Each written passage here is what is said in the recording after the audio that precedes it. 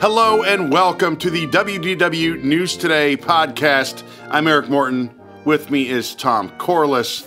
Tom, we've made it 3 episodes. We're in episode 3.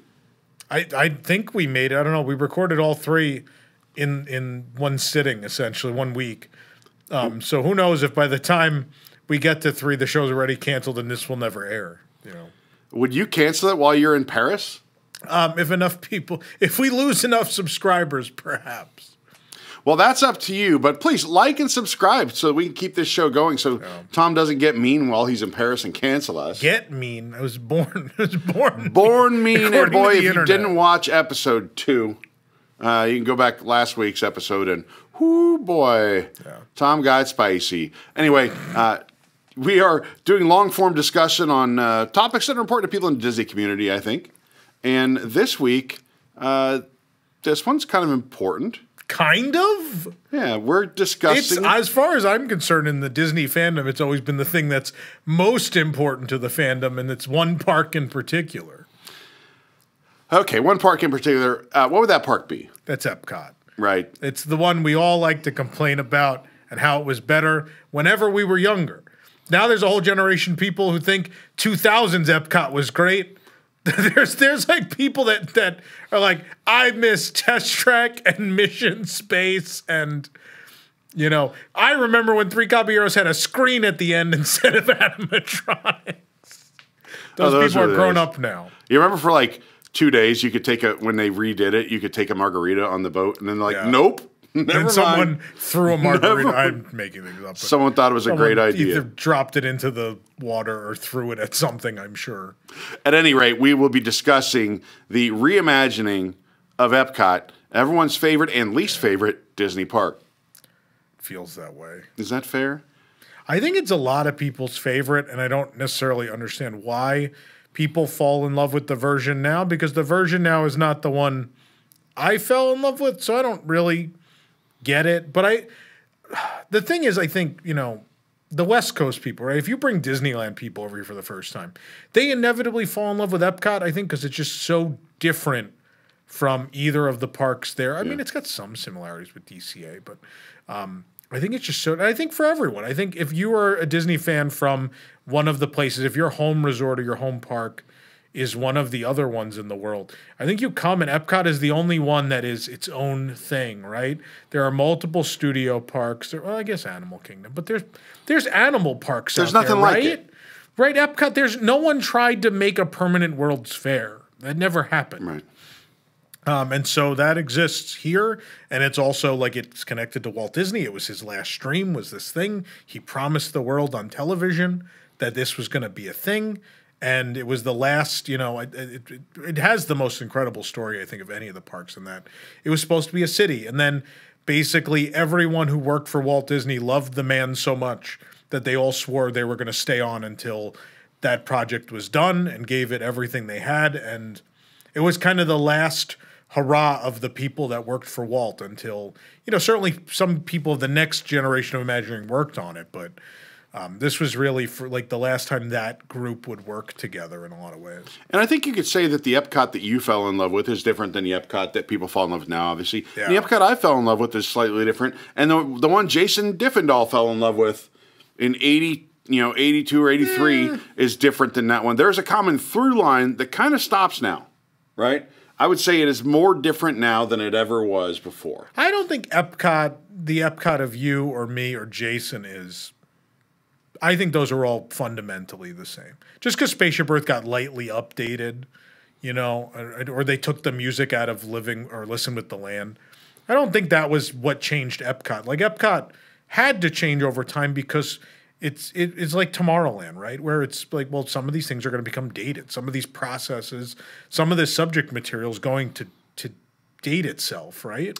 Yeah, but at the same time, there was sort of a common mission of EPCOT early on that has changed. Right now, we have we've gone into Future World, and we have basically a World Showcase Pavilion of a fictional country. Yeah. Right. We have the Guardians of the Galaxy, Cosmic Rewind, which doesn't really have any connection to any of the genesis of EPCOT. Yeah. At least before, for better or worse, there was sort of a theme there, and it was Epcot was very forward thinking. Yes, there were dinosaurs, right there, but those dinosaurs were meant for context as you look forward to energy sources. Yeah, it was, world of what's motion. the history of energy, and then what's the future of energy, right? And that was the through line of, Eric, that wasn't new for Epcot, right?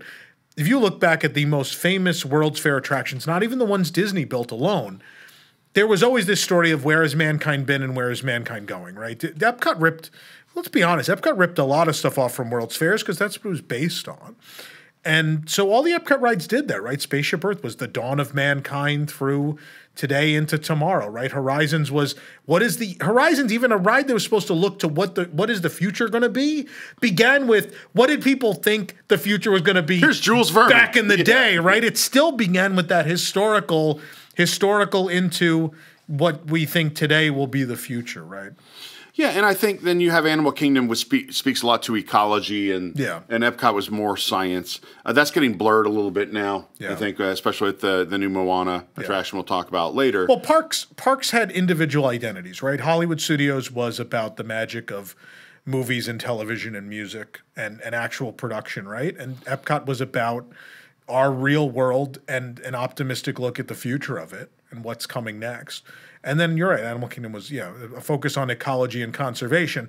And now it's arguable as to how little of all three of those themes. Hollywood Studios is completely dead, no longer exists. It is no longer present, right?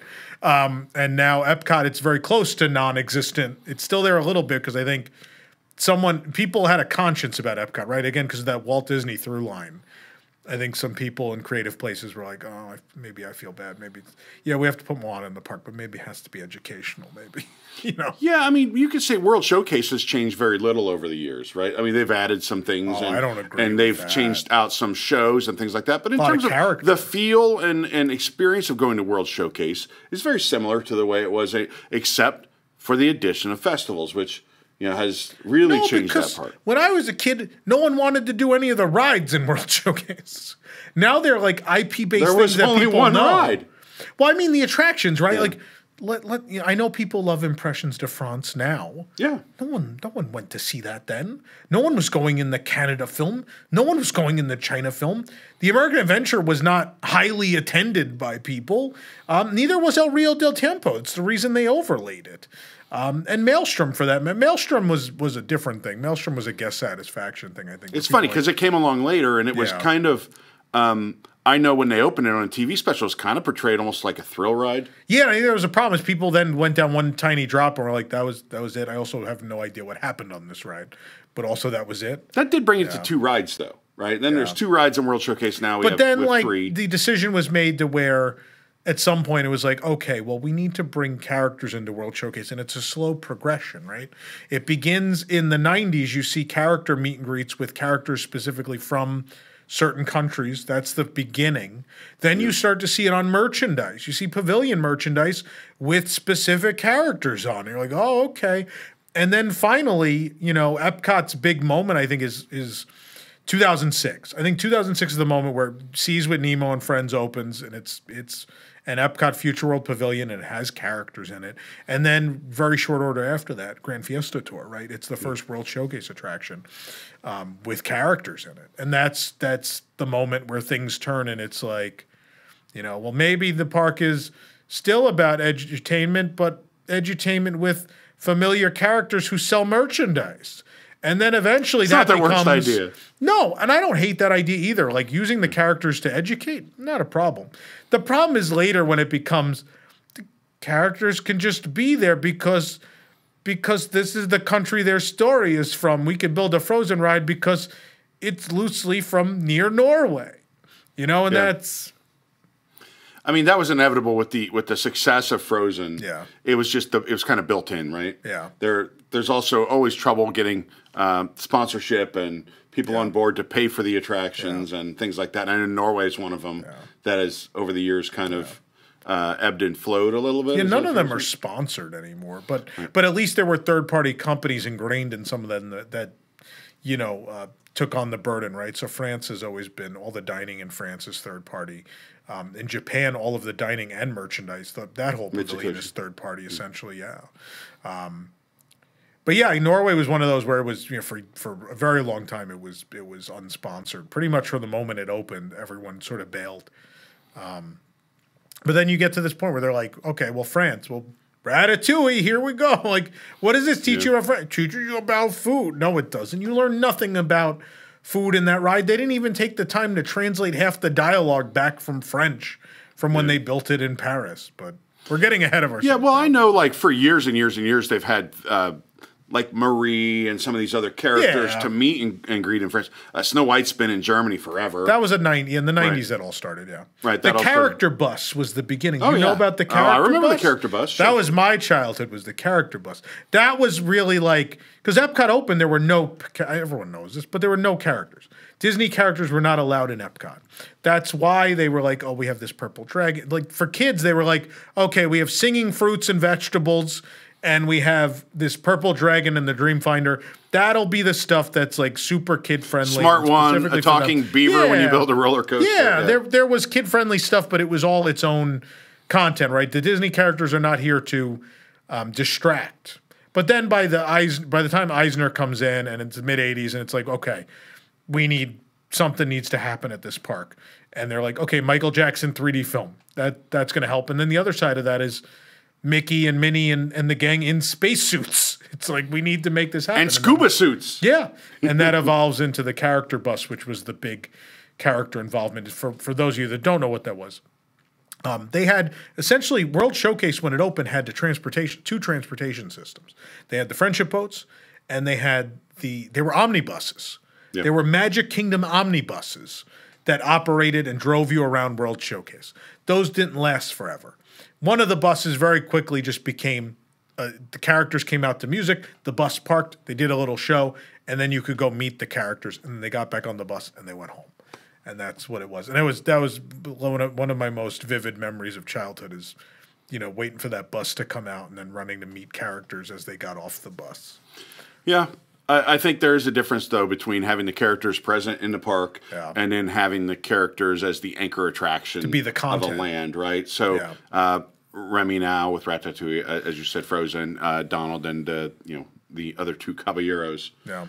It's happened over the years. I don't think the evolution is bad. I think for the evolution for the sake of inserting IP is maybe the problem that a lot of people have with that. Future World, though, it's a mess. Yeah. Right. That's the one where I've always believed if you're going to evolve the park, right, World Showcase appealed to adults. How do you make it appeal to kids? And that was always the challenge, right? That's why KidCot was invented. That's why they put characters back there. And so the challenge was, how do you get kids excited to go to the back of the park? And I don't necessarily have a problem with, like, Grand Fiesta Tour. I think that's where those characters are from. They're from that region. Sure, why not? And Frozen. Well, hold on. It. It's an attraction about Mexico. Yeah. Featuring Donald Duck, who's not from Mexico. No. Jose Carioca is from Brazil, right? It's kind of like lumping everyone in and being like, they don't even speak the same language. They're traveling musicians. Yeah. Is Panchito from? Panchito, I think, is from Mexico. Yeah. But Jose is Brazilian, doesn't speak Spanish. He needs his compadres with him. He can't perform alone. I don't have a problem with the three Caballeros. I'll like one of them's slide. from Mexico. It's not like that big a stretch. And it's still the travelogue, right? It's still like, these are things you can do in Mexico that Mexico's known for, right? It just so happens that the Caballeros are flying through them, so I'm okay with it, right? Yeah, I think they're trying to do something nice and cute with characters to get kids interested in the right, and then that's the gateway for kids, right? And then it's like, okay, well, we booked a reservation. We're going to eat at this restaurant in Mexico after, and it looks out at the Donald Duck boat ride. And I think for kids, I get it, right? I get it. Future World, I feel very differently. Future World, I feel like it's supposed to be a serious look and an optimistic look at what tomorrow will be. And I don't know that movie characters and cartoon characters do that correctly. There's this kind of overarching theme, I think, with Epcot, which is they try to do these things that they think people are going to like. They try to appeal to Epcot people who, we had an episode on Disney adults, the much maligned Disney adults, and within that group, the much maligned group is the Epcot people, probably. The hardcore Epcotians. Epcot. Yeah. But I think what's happened is a lot of this tries to appeal to Epcot people without understanding why people liked Epcot. Yeah. Why that appealed to people. So a good example, I think, is Epcot Forever. When you describe Epcot Forever to me, I'm like, yeah, all those songs I grew up liking, all this kind of stuff. But it's kind of like they told somebody about Epcot and what it was, and they just kind of read up on it and like, okay, this song was there. We'll reimagine it. It's like they told ChatGPT, write me a show with these songs. I don't think it has any soul. And then curiously throws in a whole new world at the end of we know the story behind that. I've told you the story. Tell the people. Yeah. So Epcot Forever was supposed to solely be a show with historical music from Epcot, right? That was the whole thing. And so most of it is the show that was envisioned until you get to the end, when Disney came to the composers and said, hey, the new park's going to be different and it's going to be full of Disney stuff. Could you put a Disney song at the end? They're like, what do you want? They're like, whole new world. They're like, I guess so. That was Chapek. It had to be Chapek era. That's what happened. Yeah, it was Chapek era, but I don't know if it was specifically him. I don't know who said it. But that's what happened, right? So, look, I like Epcot Forever up to that point because Epcot's legacy is music. It had a lot of incredible music. That's part of the mystique and aura of that park, right? From the 80s was it had theme songs. Every pavilion had theme songs, and they're these earworms that have stuck with people forever, and they can't get them out of their heads as hard as they try. These weird songs where whatever the subject material was the most important thing in, well, the universe, right? So and energy, like the guy singing about energy, like it's the love of his life. Yeah. It's amazing. Do you notice that some of the songs go on a little too long? And like Universe of Energy is like one of those that are, like I'm singing in my head like it's a force beyond. We don't get there. We're just going to change songs. Every now and then it doesn't. Well, the show's 11 minutes. Right. You got to get. I have no problem with the first 8 or 9 minutes are great. For what they are. I think it's fun. If you grew up loving the park, it's such a sweet thing that they basically were like, we're going to give this to you. And it's for us because, let's be honest, the tourists stand there and they're like, I don't know what the hell's happening. They know none of the music. They don't know what any of it's from. They have little moments where it's like, oh, that's Soarin', and then they're lost again. Then they have no idea what's happening again. The Soarin' inclusion is a little odd, too, because that came very long after most of these beloved songs. It's still part of Epcot, and I think it's pretty music, and it's with great music. When the kites were in the show, it was like, oh, okay, this is. I'm not denigrating Whole New World. It just feels super. I don't think it's a bad song. Belong it just doesn't belong there. Yeah. Soarin' is the next one that kind of doesn't belong there, even though I love the song. Yeah. You know, it's like you get those like old. I picture listening to the old Epcot Center album back in the day, and all of a sudden that's broken. I think my point is, though, that this is made by people who very well may understand Epcot, but it feels like they're people who've been told about Epcot and don't understand why people like it. I think people love the music. I think they got it. I think the show was hampered by the ending. I still think it was a mistake in total because I think regular guests had no idea what was happening. I don't know if they were just like, ooh, pretty fireworks and people don't actually care, but I don't know that Epcot, I mean, it had to perform better than Harmonious, but. Oh, there's no doubt about it. Harmonious, what a failure. What I like about Epcot Forever, I feel like Epcot Forever is the first episode of a season of Curb Your Enthusiasm, right? Where they start to set up like what's going to go wrong for him over the course of the season. And it's like, remember what this park used to be? We're going to change everything. And we're using it will lead the path. It's the path that'll guide us to the new Epcot. And it'll be a whole new world. And then it's like, dun, dun, dun, dun, dun, dun, dun, dun. It's like Mary Poppins canceled. We're not building that building. It's like the whole new world is a drop-off and pickup area, the fountain we put back in the front, we rebuilt a building on the site it was in the same shape. There's a water walkthrough and 2 new rides, and the nighttime show that's going to replace this is not going to make it to the end of the reimagining period. It's actually going to be replaced before we're even done reimagining the park. I didn't intend to get too into this because it is a stopgap temporary show. Yeah. There's nothing really to see in this show. So there's no real reason to stop walking. And so you don't see a lot of people gathered around early to watch Epcot Forever because with Harmonious, to its credit, when I first saw Harmonious, I thought there were some curious choices in terms of the emotional arc of the show and kind of where they went. But visually, it was stunning. And I was like, wow, they can do some cool stuff with this infrastructure. Right? They imagine the possibilities with this. I think that was cool. It was worth like stopping and looking at. Obviously, Illuminations, reflections of Earth. There's plenty to see. I mean, they set hundreds of gallons of fuel on fire. They got stuff moving in and out. The screen ever wrapped around a globe had never been done before.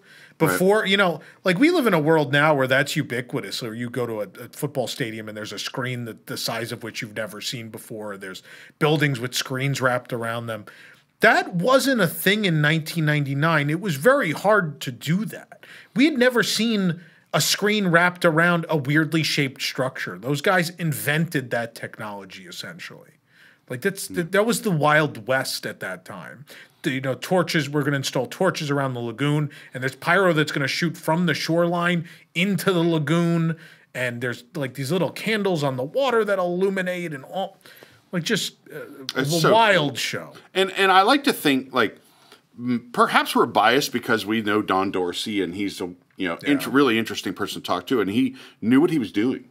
Right with this show, they all did. All that whole team, Gavin Greenaway, Gavin, all these people, and I wonder if they knew that Harmonious was going to fail, would they have just kept Reflections of Earth going until this new show? Would they still need a stopgap to put more infrastructure in the water?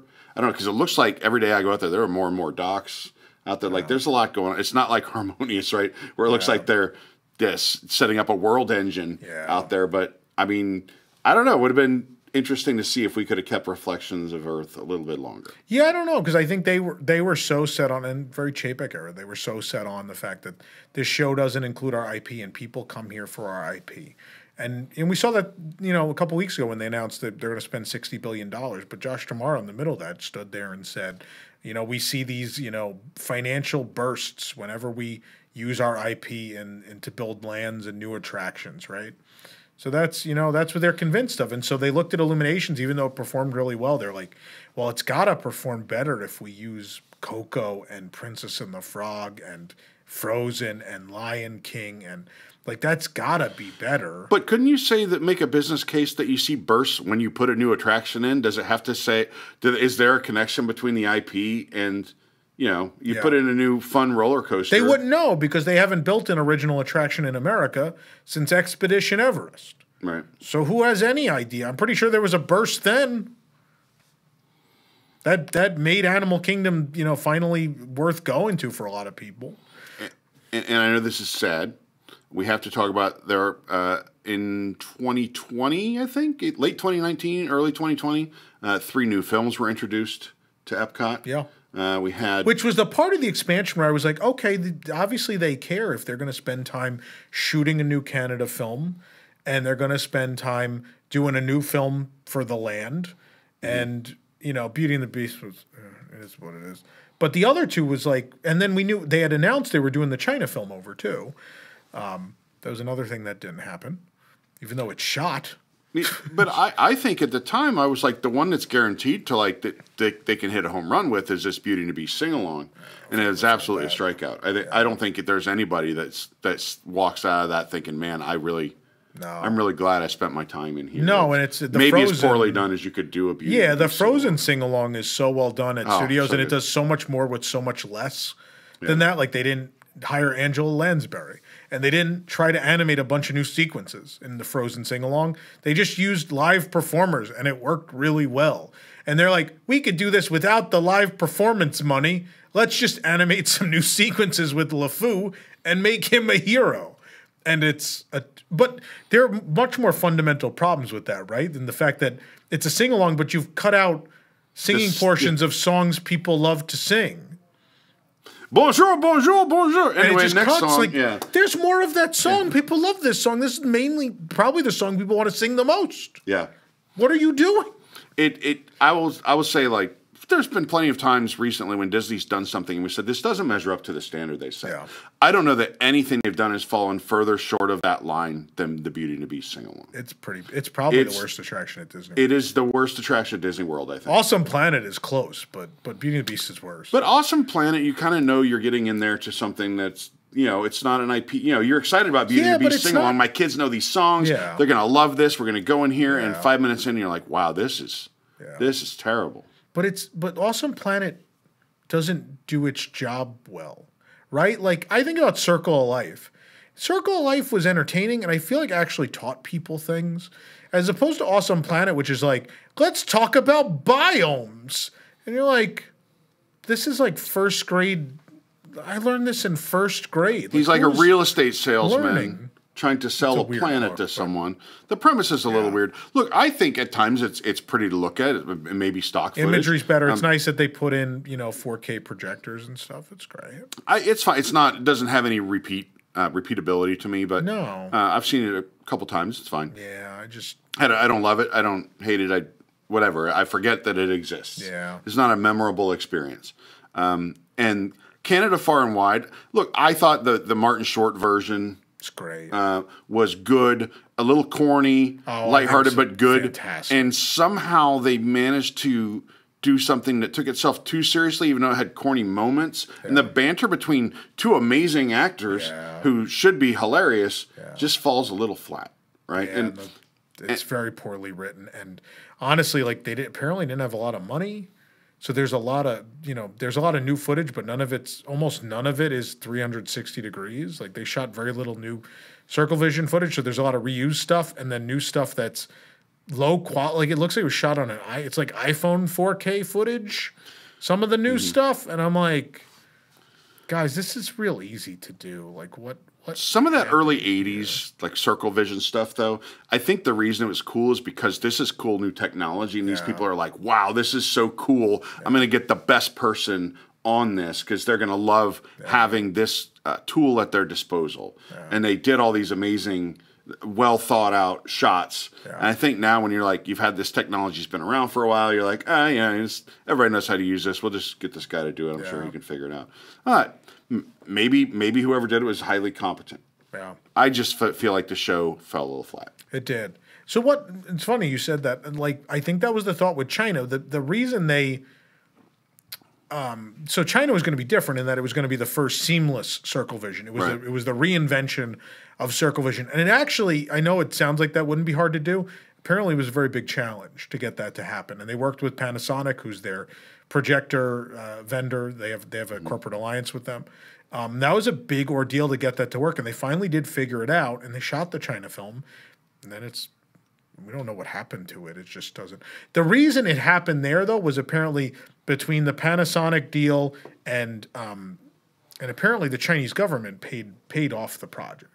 So that's who was funding it. Disney didn't have to pay to do it, which is why Canada Far and Wide got reshot as a regular circle vision, and yet China was going to be this big new thing. And you may remember, you've seen footage from it if you ever went into the Epcot experience. They had several seconds of clip of the film, and it looked great. It looked, just in that little space, it looked phenomenal. They had it in semi-seamless circle vision in that room.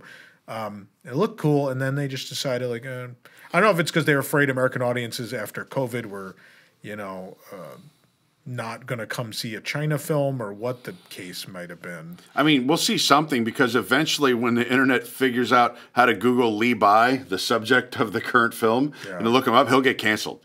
Look that guy up a little bit. Whew. I'm surprised that film has lasted as long as it has. I love it. It's my guilty pleasure at Epcot. Yeah. The China film, Reflections of China. I like it too. It's just weird and interesting and semi-offensive. It's like the Country Bears of Epcot. I'm like, I'm on board. I'm on board with this. No, but it'll be interesting because supposedly the word on the street was the reason the Chinese government paid for it is because it's also supposed to be installed somewhere in Shanghai Disney, but that hasn't happened yet either. So we'll see. I mean, the footage exists. They went and shot it. When it will ever happen or air, we'll wait and see. Or if it's just going to sit in the Disney vault till the end of time. I look forward to that day. Yeah, but see, like this reimagining full of broken promises, right? The Mary Poppins thing, the China film, some big things and some very little things. And the China film is one of those I think people forget about. I think once we found out that the Mary Poppins attraction was just going to be some flat spinner, I was like, oh, whatever. We said that initially before Dick Van Dyke was on the stage. We told people it was a spinner. I don't know what we said, indoor spinner. Yeah. I know, but I think people still thought maybe it will be some kind of a dark ride. Maybe you'll get to ride the horses. Maybe you'll, all these things. And it was kind of like an indoor spinner. And look, I would love to have a Mary Poppins attraction. I mean, at the very least, that street would have been cool, right? I think it was cool that they were going to turn that street back there into Cherry Tree Lane. That alone I was on board with. You know my dream, a 3 times a day rooftop chimney sweep dance show. Hey, that'd be great. Up on the roofs. What do you think? That's the stuff. Have guys on trampolines and they disappear. Like that's the stuff I think we don't even think about here, and really kind of everyone doesn't. I thought, so when they built New Fantasyland, I think I expected that like Belle and Gaston would roam through the village, and maybe there'd be windows on the upper levels that actors would pop out of, and they do the scene a couple times a day, and I'd be like, that'd be amazing. Like really go for it. Make it like you're stepping into the movie. And then when Japan built the Beauty and the Beast area and the buildings were 8 times the size, I was like, well, for sure they're going to do it. They didn't do it either. And it felt like, oh, like that'd be cool. And in that same vein as your idea for the chimney sweep thing, I think stuff like that, like people would die to just see those moments in real life, those indelible movie moments brought to life, right? I made this up years ago, but they can use my idea for free. I think it's great. Yeah. Chimney sweep show. I'm sure it's been pitched. I'm sure it exists somewhere. Someone said it and someone went, that's too expensive, and then didn't do it. Was the attraction going to go in the show place? Is that... No. Where was it going to go? Well, there's some space there. There's enough space for a teacup ride, yeah. Yeah, I guess that's all. It wasn't much of anything. I mean, yeah. And people were excited. I was like, we told you it's a spinner. And then that art finally came up. People were like, oh, it's a spinner. I was like, yeah, we told you that 5 years ago. Well, let's go to the present day. What we have now in World Showcase is, I think, more than half the time a festival going on. Yeah. We have temporary booths that might as well be permanent. Yeah. Right? They kind of are. That Grease building's been there for a long time. They move it out every now and then, but... I'm trying to figure out if by Grease building you were talking about the Grease booth or the refreshment port. I thought you were talking about the Danny Zuko meet and greet. No, I call the refreshment port, I call the Grease building. Anything greasy, they serve out of there. And I realize those festivals are extremely profitable. They wouldn't keep doing them and making them longer and longer and adding more. And I don't know how many weeks out of the year we don't have a festival now. Yeah. What it would do? Not many. We went through this the other day. You have no festival for a couple days in February and March between FODA and Flower and Garden, right? Yeah. You have like 3 to 4 weeks almost between Flower and Garden and Food and Wine. Food and Wine now. Yeah. That extended this year a little bit. It was July 15th for a couple of years. Then holidays. And then you have like a week or so between Food and Wine and Festival of Holidays. And then you have like 2 weeks between Yeah, so you're way over half the year. A majority of the year is festival. I don't think that's the problem. I think in a lot of ways it's the solution, right? I think it means Epcot is a very profitable park, and it means more love should be shown to it than has been in this expansion. This park makes a ton of money, and so why not believe in it and put more in it and put more capacity so there's things to do. People don't have to just go booth to booth. Give them actual attractions and entertainment and things to do other than clog up the promenade. And, you don't make more money if the line is longer for a food booth, right? If the line for the food booth is 50 people deep or 20 people deep, your capacity is still the same. You're rolling through the same amount of people in that time. Why not have some people out there doing something fun rather than just piling up? I don't think they need it, right? But then people... They make the same amount of money. I think they do, though. I think because people have a bad time. I think with some festivals, people have a bad time at them because, they come on a Saturday to Food and Wine and it's crowded and miserable, right? If there was more to do, it could be more enjoyable. And, you know, when people are happier, they spend more. I don't know if they know that. I think it's well proven. There was a time about 10 years ago where Food and Wine was something I circled on my calendar. Yeah. Right? I wouldn't miss Food and Wine Festival. And it has become a thing. And look, it's more popular than it's ever been. Yeah. But it's become this thing that is just something I no longer enjoy. Yeah. Right? I don't enjoy going there on a Saturday and waiting in crazy long lines with often loud people, huge groups. You know, and to stand outside and eat in 100 degrees. Yeah, you know, not enough real infrastructure for a real food festival. Fight for a table. Right, fighting for tables, fighting for space. How are there still fights for tables? How have they not just gotten more tables at this point and just decided, like, you know what? Yeah, some of it takes up the fireworks viewing, but so what? Just leave it. You know? Yeah, you would think so, right? They have two large boat dock areas that are unused. They could fit a few tables there. There's places to put people. Yeah. I don't know. They choose not to, and maybe it's because they don't have to. There might be a reason why. They might have some reason why. Whether it's additional requirements of custodial staff to clean those tables, which, let's be real, nobody's cleaning those tables very often. Yeah, because there's no time to, right? The second someone leaves one, someone's back at it. Yeah, I don't know. It would be nice if they look. This festival has become permanent at this point. The illusion that we're bringing in all this temporary infrastructure is kind of ridiculous at this point. Maybe that's the next step. Maybe they'll start. It is. It's already happened, right? There are permanent structures that are festival booths, right? Yeah. I think about Shimmering Sips or Pineapple Promenade or whatever you want to call it. Future Swirled now. That was like that wasn't built for the festival, but that used to be like a food kiosk, and then it just became a permanent festival thing. Same thing with Refreshment Port. Yeah. Like that became a festival building. Starbucks. The Starbucks Future structure. Swirled. That's why I said Future Swirled. Yeah, the Starbucks structure now is a permanent structure that'll be home to food booths from festivals. Yeah, not to be confused with Swirls on the Water, which somebody in the comments on a recent video thought I had said squirrels on the water and was Googling that to see if that was really a thing. Be your squirrel on the water. God. No, and think about, like, I remember when I started going to Food and Wine, almost all the booths looked the same. They were the same structure, painted a different color. And then suddenly, except over time, Greece. They were like... Greece has always been that it's white. It's always been the, Santorini looking... Probably not originally, but for a long time. No, but I remember when Africa became like the thatched roof thing. Yeah. I was like, oh, that's cool. And suddenly a bunch of them became like permanent. They became like really cool looking. I was like, this is nice that they started making these look thematic. Like Spain looks like you're in the region. They're nice.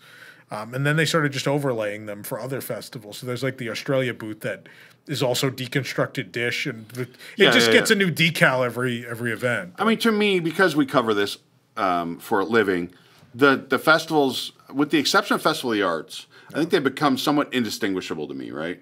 The foods all seem kind of like the same thing. They're not, but I mean, it's just kind of like, you eat festival food all day, it all just starts tasting like, especially the drinks, right? The pre-mixed drinks, they all just start kind of tasting like the same thing all day long. Yeah, I don't and it's hard for me to tell the festivals apart. They kind of run together now. I can't remember the last time I had a cocktail. It might have been I forget what the chocolate cocktail was from, like, Ireland.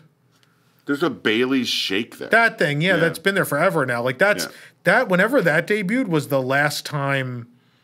That was the last time I think I had a cocktail. I was like, wow, this is really good.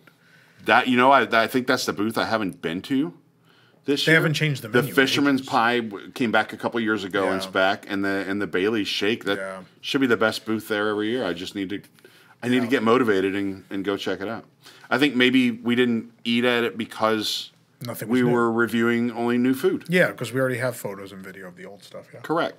So it's okay. The Italy booth always has something new for us to try. Although this year this year we didn't say that. It was okay. We said it was okay, which is, I mean, gold star. It was better than you. Someone there definitely has been listening, because the last two festivals, it seemed like a minuscule effort was made. But I don't want to. We're talking about the reimagining of EPCOT. I don't know that any of this applies to that. We should probably but I think it's important to context of the park and what the park needs. So knowing all these things and having all these things, they say, okay, it's time to reimagine Epcot. Yeah. We know that we have these festivals, they're moneymakers. We know that this is a thing, and the park has kind of morphed from being one thing to another. Yeah. So where do we start? Well, one of the things they said, we talked to a festival manager, and I think they said this in a presentation, was how do you pull the pressure of the festivals back? So how do you pull that down in the park? So the question became, you know, World Showcase is overwhelmed. How do we take some of the pressure of the festival into Future World, right? And that was a big thing for a couple of years, right? Wonders of Life became the festival center for a number of years. They started putting booths in Future World, which was another big thing. Yep. And so that was the focus. Not too deep, not too far back into towards the exit, right? Yeah, they never crossed that. Yeah, they never crossed that central plateau, right? The middle point, like mission space and land. It never crosses that point. But yeah, that became the thing, and that's I think that's been clearly a focus, right? They're like, well, we're going to keep the festival center up here. We'll build a new one. They didn't build the one they intended to build, but they're building something that will serve that purpose in Communicore Hall and Communicore Plaza, which is good. I think permanent either way. Like, look, I would have liked the other building. The 3-story, you know, mega structure that was heavily advertised. I thought it looked cool. I know a lot of people thought it ruined Epcot. I thought like it. No, I think it worked. If you're gonna do it, right? And I think it was cool. I was like picturing being up there for a show or for fireworks or something. That view. Yeah. One thing the parks. There are a couple of Disney parks where there are severe elevation changes. And it makes them the most amazing Disney parks in the world. I think specifically Disney Sea does it a lot. Disney Sea, like you walk into Mysterious Island and there are levels of Mysterious Island, and you have this high vantage point. You look down and there's boats going by, and there's people eating on the water level, and there's rides down there, and there's rides up top, and then above you there's stuff happening. And Disneyland Paris has a bit of that going on too. There are definitely lands that have kind of levels to them. Not as much as Disney Sea, but the Disney World parks don't have a lot of that, right? Like Disney World was developed, Magic Kingdom was developed in the 70s. That it's not a particularly great era of design. Yeah, and it wasn't a particularly great era of design, so they didn't do a lot of that. And then Epcot was built sort of flat because Epcot wasn't meant to be thematic. Epcot's meant to be a permanent World's Fair, right? More of the thematic stuff is in the back of World Showcase, but you know, it would have been cool. I think it would have been great to have this elevated. Think about if you ever been to the DVC Lounge or went up to ImageWorks when it was up there above Imagination. Yep. The views Cheez-Its, man, the Cheez-Its. The views are incredible. Like you look out across Future World, like this is cool. That's what I meant, guys. The view and the gummy bears were the thing people used to go crazy about. But yeah, think about how cool that would have been to be up on that third level and there's trees and greenery up there, but then look out at World Showcase, to look out at Future World, to look out across the Disney World property even. That would have been super cool. And it was a cool looking building. It at least looked futuristic. It wasn't a cookie cutter building. It wasn't a plain shape, you know. Yeah, no, I thought it was cool. I'm sad it didn't happen. And it is comical though that in the end they're like, okay, we're just going to build a new structure in the shape of the Communicore building that once stood here anyway. So I think I would like to have been there to take notes on this meeting when this got killed, right? Because was there another reason to demolish that building, first of all, the old Communicore building? No, there wasn't. Because they kept the other side. Maybe it had asbestos. No, it didn't. Because they kept the left side. Yeah. There's the same building, all built at the same time. So they kept the two buildings on the left, and that became Creations and Connections. The other side was demolished because they were like, oh, we're going to do this uneven thing. We'll have these structures on this side, and then the other side will have a festival building and the Moana walkthrough and more gardens and green space. And they needed a way to fill in the gardens and green space that they wanted in the center. Yeah, it's sad when there's something big, that they're a big project, and then it just doesn't happen for whatever reason. We'll never know all the details of why it didn't happen. I assume it's just budget. But you think about if you've been coming to Disney World a long time, the old Crossroads, right? Yeah. Like one of the biggest eminent domain cases ever. Yeah. That was developed by Disney originally. And the Florida wanted this for the I-4 expansion. Spent $165 million buying this place. It's bulldozed. It's gone. It's leveled. And then they go, never mind, we're not going to do it. Yeah. Right? It's like Reflections. just demolished all of this, and then it's just going to be the same. Reflections. They essentially ruined Fort Wilderness. Like they took the wilderness away to clear that site for Reflections, and then we're like, you know what? Even though DVC is a proven commodity and this will sell out, maybe not. And then they said, but how can we ruin it more? And now you have the DVC cabins that look like prefab modules from the future. Yeah. That's another conversation we can have. We'll talk about that one. We'll get there eventually. There'll be a DVC episode, I'm sure. So Epcot has been obviously a running joke. It's been torn apart forever, right? The big hole in the middle. The big hole. So the 2020, I think, like, is when the Pin Central closed, right? 2019. September of 19. No, that's not true. September of 19. No, it's not true. I know. I was the last guest. I'm aware of when I didn't work here until 2020. Pin Central closed in September of 2019. How much do you want to bet? Okay, because I didn't work here until February of 2020. I have the final. I was the final guest. I bought a pin. I have my receipt. Okay, look it up. And it's on a shelf in my home. We might have to cut this out. I don't know. No, we'll leave this in. Pin Central closes. I'll look for our story. I'll find it. Final look at the iconic Pin Central. Oh, maybe it was later. February 15th? 2020, yeah. Get out of here. Right after I started working here. What closed? Something closed in September. Hold on. Was that... I don't know, but I'm going to bask in this for a moment. Wait, was it Fountain View and the light up pavement closed in September? Closes. Yes. Was that the same day? Yes. No, September 7th. That's why I was confused. Colortopia, Club Cool, Fountain of Nations, all closed on September 7th of 2019. Yeah. So that whole Fountain View, all that closed. Yeah, Pin Central was a holdout with Electric Umbrella. Those closed. I recall because in the roast of Tom Corliss, I didn't know you very well at the time, but I was called upon to roast you anyway because I was new on staff. Yeah. And my joke was that you went to Pin Central because you wanted to be the last person to buy a pin, and the cast members, the feeling was mutual that you were the last person that they wanted to see. Yeah, that was a good one. Oh, those are the days. The old roast. I'm getting of Tom old. Corliss. I don't remember things anymore. But yeah, I knew something. I knew something closed in that area in September of 19. I had to go look at my receipt again. So it's been closed forever. Obviously, they couldn't anticipate the scope of a global pandemic. All these things that have been kind of used as a pretense to get rid of all kinds of stuff or not do a bunch of stuff. But 2019 was also when they announced Moana Journey of Water, or Journey of Water inspired by Moana, because we have to have a colon and everything, right? Yeah. And that was set to open for the 50th anniversary. I don't know that they ever said that was 50th. They did say that. No. I Googled it today. Did they really? Yeah. The things I know were definitely 50th, right? So what ended up being 50th was Harmonious and Ratatouille. Those were supposed to open in 2020.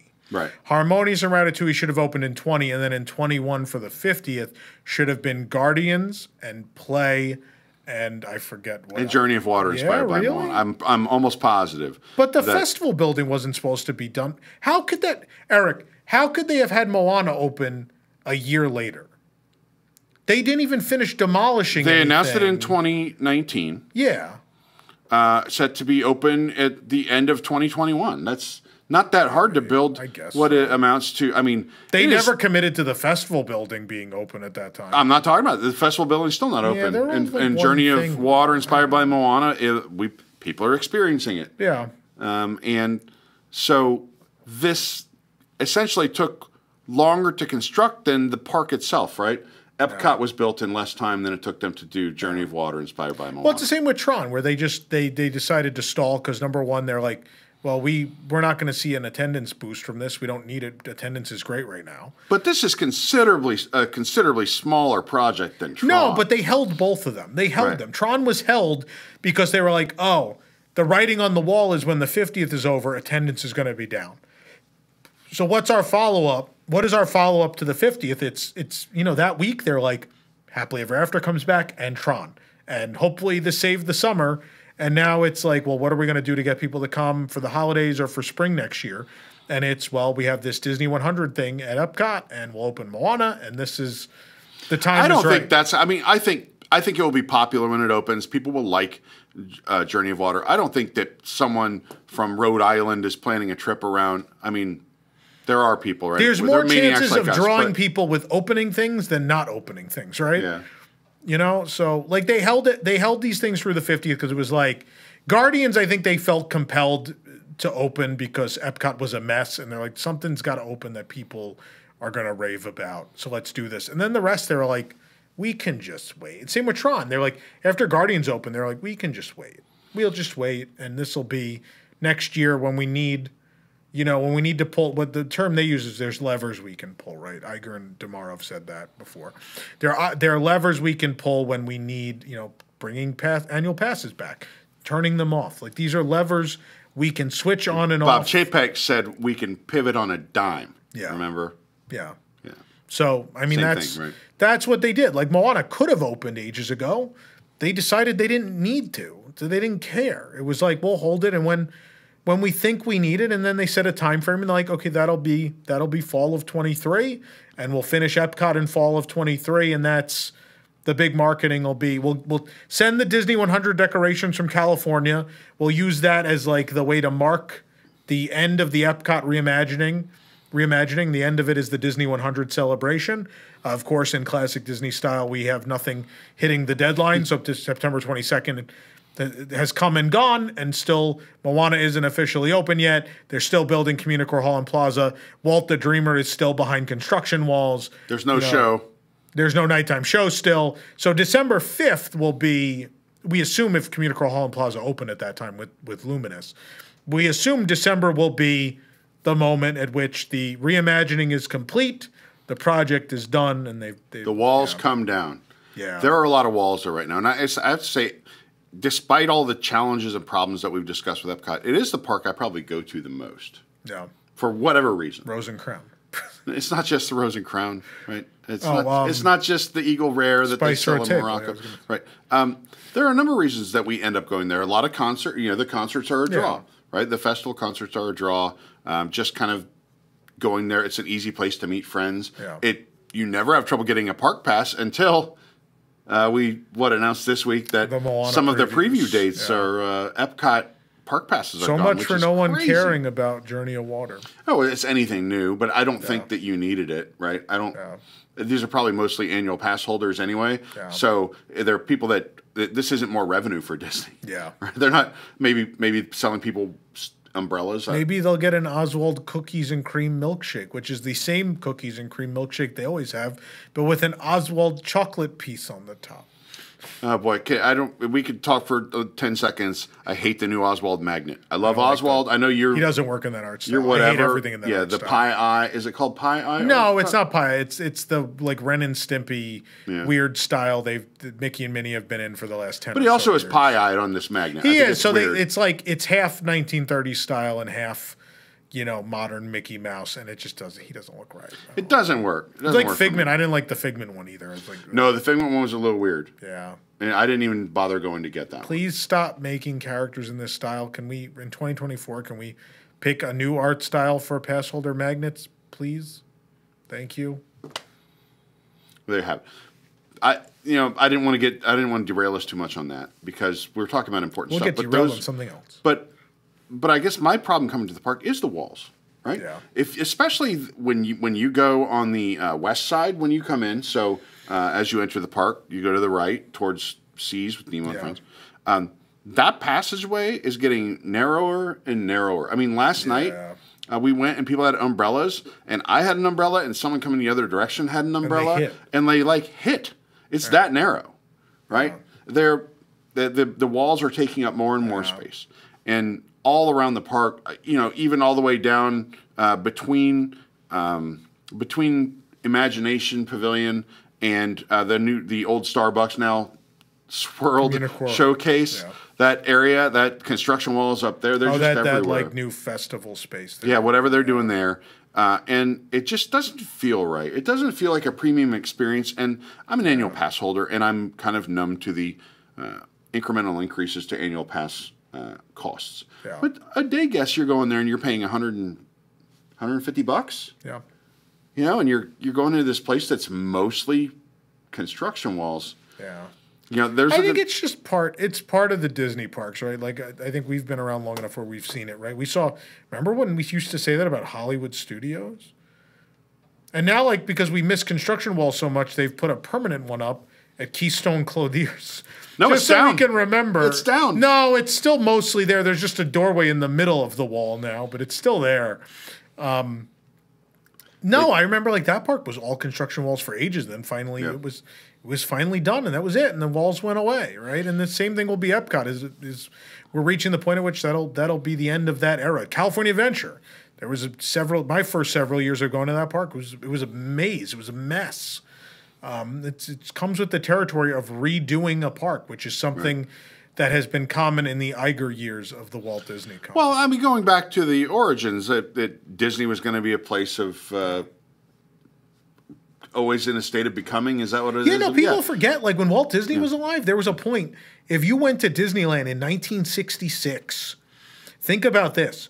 All of Tomorrowland was in ruin as they built new Tomorrowland. And on the other side of the park, they were building New Orleans Square and Pirates of the Caribbean. So on both sides of the park were construction walls with major, like huge size projects. Now, right? Haunted Mansion sat there for years empty, right? Oh, but once they decided to do something, they got stuff done quickly. And the reason they did that is because the future, the company's money was all tied up in getting these things done so that people would come to the park. The pirate ditch was there forever. Yeah. So, like, people in the 60s probably are the same way we talk about Epcot is the way people talk about the ditch where Pirates of the Caribbean exists now. And I mean, no one talks about that anymore. It's just, that's Pirates of the Caribbean. Now, look, I'm not saying anything in the center of Epcot is going to be Pirates of the Caribbean because it's not. But, like, there's a long history of it. I think we get stuck a little bit on it sometimes. But to your point, they've done a lot of studies and surveys since the DCA overhaul. And the truth is that it's very hard to draw attendance when you have a lot of construction walls up in the park because people do feel like, oh, wait, I want to come back when this park is done. It feels bad because my first impression when I walk in the park is bad, and my last impression as I leave the park is bad. And everything that happened in the middle seems to be okay, with the exception of there's not a whole lot of rides. But I think it was worse at one point, right? Because there were the Remy construction walls. Harmonious was being built in the middle of the lagoon, right? Like, Remy was out of the way, You couldn't even escape. Yeah, but the Harmonious work right in the middle.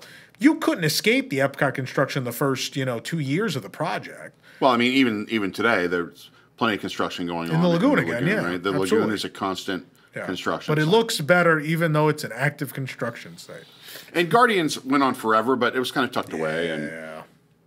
And that side was dead. And I think that's the first thing we touch on when we talk about the reimagining of Epcot as it has come to its fruition. Has to be Guardians of the Galaxy Mission Breakout. The most successful aspect. The shops, okay, I know people had a lot of fond feelings for Electric Umbrella, which I did too, even though it was kind of dingy and gross. Same with Mouse Gear. It was. I have fond memories of the place, but I also have memories of hating that place.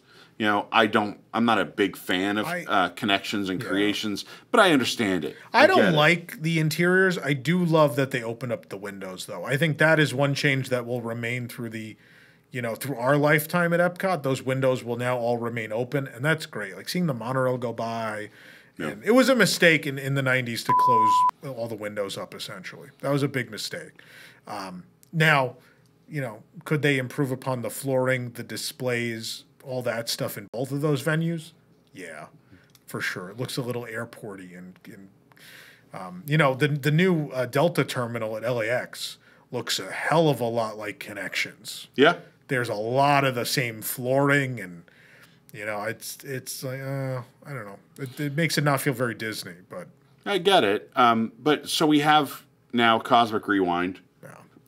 Right there when you walk into park, basically. You see it from the parking lot. Yep. And, I think it's a fun ride. I really like it. I think it's a well-done ride. I think they did a good job. I enjoy it. It has a certain Disney feel to it where it's got a little bit of polish to the way it's done. As opposed to, like, I love Velocicoaster, but it doesn't feel, it feels like... Yeah, Velocicoaster feels like it could exist at Cedar Point. Right. As opposed to Guardians feels like, it's modern Space Mountain. Right. Look, there's been criticism of the finishings look like they come from IKEA, and now anybody can look up on the internet where a light fixture came from, and all those things. But I still feel like they made a sincere effort to do something that's cool and will endure and that people will enjoy. Yeah. Does it fit at Epcot? No, it doesn't. But I don't think they care. It's where they had the space. It's where they needed an attraction. Yeah. Someone pitched an idea. They could have made that a Big Bang coaster. It was supposed to be an Epcot ride, right? Yeah. Big Bang coaster was supposed to be non-IP, and the question is, like, would it have drawn differently? I'm so curious, right? Because I think the way IP attractions draw is different from the way non-IP attractions draw, right? If we want to go back to the 60s and talk about Pirates of the Caribbean and Haunted Mansion, right? I don't know that they immediately saw the full effect of both of those opening, right? I think if you lived in the Southern California area, you absolutely went to check those out pretty immediately. But I think as far as I think it took several years before word got around as more and more people saw those attractions.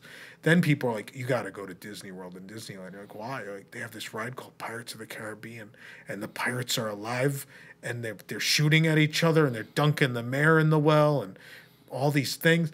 I think it's a word of mouth thing, right? The news traveled differently back then. That doesn't exist anymore, yeah. Things were different then, right? But that's what would happen, right? So look at it. We can bring in a modern example that proves that this still happens, right? Hong Kong Disneyland. Hong Kong Disneyland opens. It's kind of a park on the cheap. It doesn't do well. It's failing. And Iger comes in, and they decide, with Tom Staggs at the helm, we're going to put a bunch of money in Hong Kong Disneyland. And two of the things they decide, they build a Toy Story Land, which is it's a bunch of carnival rides, essentially. But they decide that's going to be one part of the expansion. The other two parts of the expansion, though, they're like, we're going to build original new attractions. We're going to build a small Frontierland with a new type of roller coaster. We're going to build a bear-themed roller coaster. Then we're going to build a Disney-style classic dark ride in the vein of Pirates and Haunted Mansion with new original characters right in the middle. And what happened was Hong Kong Disneyland turned profit for the first time in its existence upon the opening not of Toy Story Land, but of Grizzly Gulch and Mystic Manor. Two original attractions. And you know what? The amount of tourism they got over the years because of those two attractions, people, the word of mouth, people are like, you got to go to Hong Kong. Why? You're like, well, the park's kind of small. There's not a lot to do, but these are two of the best Disney rides I have ever seen. Yeah. And that's why every American or, European or whatever Disney fan that's been to Hong Kong, that's probably the reason they went. I know that's why I went. No, Hong Kong would not be on my radar if not for Mystic Manor. No, right? Absolutely not. Yeah. Right? So there's still something to be said that it can be done, right? So if they had built the Big Bang coaster, it probably wouldn't have had the crowds in May of 2022 that Guardians did. But over time, I think the crowds would have been the same in the long term. Yeah. Because people would have said, have you been on that? You're like, that Big Bang roller coaster? You're like, it's amazing. And I think people would have still, because someone told you there's this amazing roller coaster, I think people would have shown up, right? People still show up at Cedar Point and all these other places for unthemed roller coasters. People are going to show up if you tell them there's a good roller coaster at Disney World. It happened with Space Mountain. It was what Space Mountain was. People are like, you got to see this thing. I think it's a surprise and delight too, right? So if you have a premium movie franchise that's like, a multi-billion-dollar franchise at this point, and your expectations are going to be very high as a guest coming in there that you're going to get this premium experience. But if you have something else that has a premium experience that's original, that has some kind of ability to connect with people that is beyond what you could do with a movie franchise. There's a magic to it, yeah. Right. Look at Figment, yeah. We're seeing that magic, right? Yeah, I think so. Yeah. The Church of Imagination is growing every day. Yeah. But look at Mansion. I mean, that's all organic, right? Mansion now has its own they had to add stores to both of the U.S. ones. The merchandise, you can now buy Haunted Mansion merchandise at Lowe's. I know. Right? That's not because they ever made a movie. That's not because of anything else they ever did with the Haunted Mansion. That's because people fell in love with Haunted Mansion. Like, that's that amazing ride from Disney World we went on. Right. And that's the reason people at Lowe's, people walking in Lowe's, they're like, oh, I know that. That's Haunted Mansion, right? That can be Figment, that could be Mystic Manor, that could be any of these things. But no one wants to believe in that anymore, right? And that's my problem with the Epcot expansion, is that no one wanted to believe that you could do a modern version of old Epcot and that it would work, right? I'm not saying you need to build a bunch of slow-moving Omnimover rides that are purely educational. That's not what I'm saying, right? But the fact that when they came out and said, oh, it's going to be just a roller coaster about the Big Bang, I'm like, yeah, that's great. Or when we had Tim Delaney here, former Imagineer, for the Epcot 40th event we did. I went on his very first ride of Guardians of the Galaxy Cosmic Rewind. Yeah. But at that event, he was like, I have this art, and no one's ever seen this before. But towards my last few years in Imagineering, I actually went to the Universe Energy, and I drew up a plan to replace it. And it was this modern version of Adventure Through Inner Space, where you essentially got shrunk and sent into inner space, into the microverse, in a roller coaster type ride. And I'm like, that's great. That's reinventing, number one, something from Disneyland in a way that would excite a modern audience. Number two, it's original content. And number three, it's true to the vision of Epcot. There's for every, like, this is the most incredible idea. Why this should have happened. This is what Epcot is. And this was what modern Epcot could be, right? Because Test Track, I know a lot of people are mad that World of Motion closed. But the reason people don't talk about World of Motion as much as they talk about Horizons and Figment is because the thing that replaced it was kind of cool. And it still was kind of an Epcot thing, right? Like, Test Track was still educational. It's like, we're going to take you in. The world has never been allowed into a motor vehicle testing facility to see how the car you drive every day is tested and made. We're going to have a ride where you live that experience. You are a crash test dummy. And it was a fantastic. It was like this, and it felt like Epcot. There was no moment in that ride where I was like, this doesn't belong here. As opposed to Guardians, where I'm in the queue and they're like, let's learn about Xandar and this large city, this large imaginary city. And I'm like, this is mocking what Epcot is. A whole fake museum of artifacts. Mocking Epcot. Mocking the thing your company's founder believed in. Right? And I know someone's going to go into the comments and be like, he wanted a city anyway. It doesn't matter. But part of that was also he believed in getting people inspired and optimistic about the future, right? And the future of industry. In fact, like there was Epcot the city, but there was still the industrial sector he wanted to build. He wanted you to be able to visit these factories, these plants, these businesses from big American corporations and go see how the sausage was made, right? That was Epcot always had that, and Epcot had international areas too, where you could go, to a little Irish village and go to a little UK village, go to a pub. That was all in that Epcot city plan, right? So Epcot the city didn't happen, but a lot of the stuff Walt envisioned for it was very much what Epcot Center was. It just was missing the residential component, right? So the matter of fact is that still Guardians, while it's fun and while it's a great roller coaster and very innovative, it's a mockery at Epcot. It makes fun of your own company's legacy is being made fun of, and everyone and that's why I titled the review. You may remember I titled it "Go Dancing on Epcot's Grave," because that's what it is. It's like, yeah, this is super fun, but who cares what this park's about? I don't care. Yeah, and there's also something to be said for if they had done something original. I think people make connections with these things, and that's why there's a wide array of merchandise at Walt Disney World, right? Because people take ownership of something. They go, Stitch people are Stitch people, right? They ride or die with Stitch. Yeah. Jake, he's buying Stitch merchandise if it comes out. Yeah. I used to be, Mansion didn't have as much merchandise back in the day, so I would collect Mansion merchandise. Now it's so commonplace that I don't even bother buying. People say, I got this Haunted Mansion thing. I'm like, it doesn't really...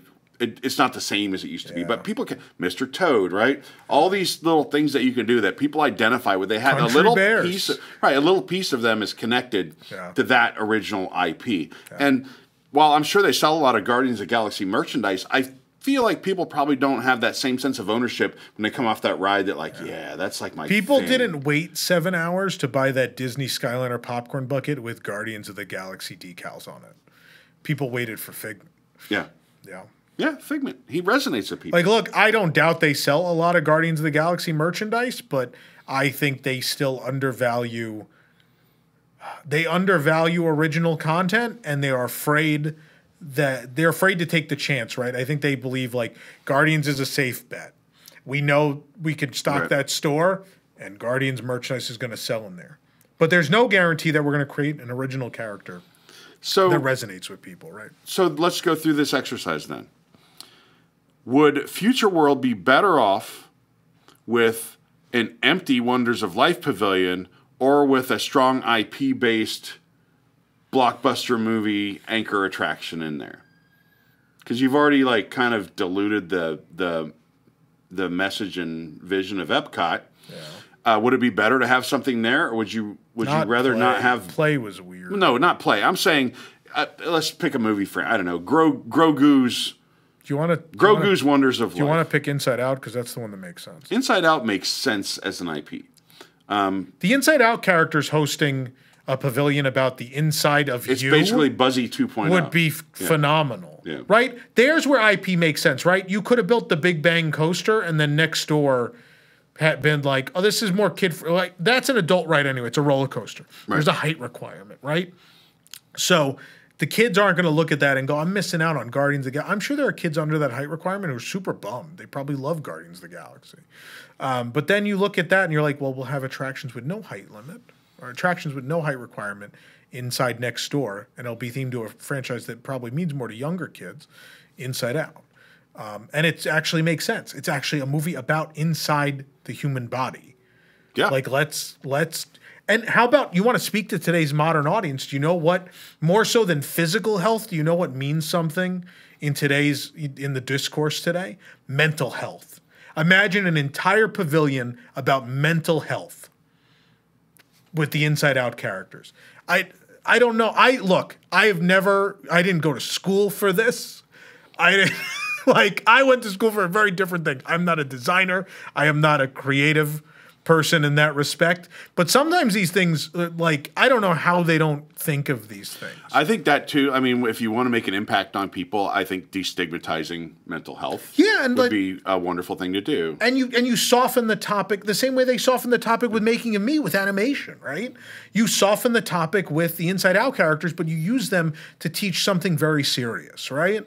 And that would be the spirit of Epcot, right? Is like, yeah, you did this Journey of Water inspired by Moana. The Moana theme in there is not overt, right? There's music, but really each exhibit is not about Moana characters, right? When you go to the exhibit on, I don't even know which one that is, where the water raises. Oh, yeah. Right, there's no character in the middle of that. Same thing with the one with the characters like carved in the river rocks, one, right? It's like, yeah, but they're off to the side. Yeah. In the middle of the actual exhibit's about each stage of the water cycle. The water cycle is the focus, right? And then the characters are in the background.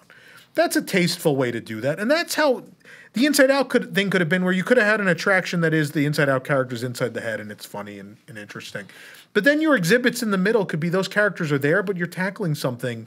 These are people that are taking a few steps off the beaten path into the center exhibits and are like, I kind of want to learn more about this. Yeah. And you have a easy way to connect them. Excellent idea, Tom. If we move next door, I think Mission Space, it doesn't work for me. I just don't think they'll get rid of it because they have a paying tenant in Space 220 attached to the building, right? It replaced probably the most iconic of Epcot. Well, I know you're an imagination guy. Jason's a There's no 5-hour wait for the Horizons meet and greet. They floated away. But probably the most ambitious attraction in Epcot's history, right? In terms of the scope and size and expense. It's between and length of the ride, for right? Sure. This thing that was 17 minutes long or whatever it was, to be reduced now to a spinning centrifuge, I think is a little bizarre. I don't think it connects with people. A little unfair to Mission Space. Do you think it's in a ride that doesn't have many rides? It's awful. Don't get me wrong, it's awful. But if I'm sitting there in the late 90s and the idea is how do you revitalize Epcot for a modern audience? Number one, their idea is space exploration, right? That's a very Epcot topic, right? They have not diverted from what Epcot is. And they're like, the same way they're we need someplace to sell all the space ice cream. With Test Track, they're like, with transportation, we're going to kind of take you into a place you've never been. You've never gotten to be a part of the design, or whether it's the design process or the testing process of motor vehicles, right? In the case of Mission Space Shuttle, you've never gotten to train.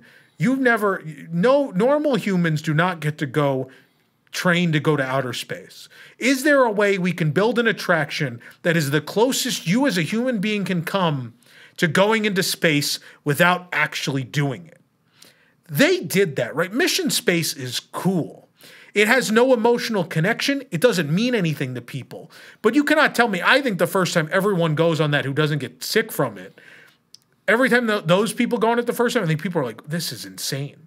This is unreal. I've never felt anything. No roller coaster. There's nothing that a normal person, that someone that goes, visits any destination in the world, there's no closer they get to the realism of going to space than they do on that attraction. We can argue if it worked. It clearly does that make it right? a good attraction? No, they screwed up. They gave it no heart. They gave it no feeling. It's not a Disney ride.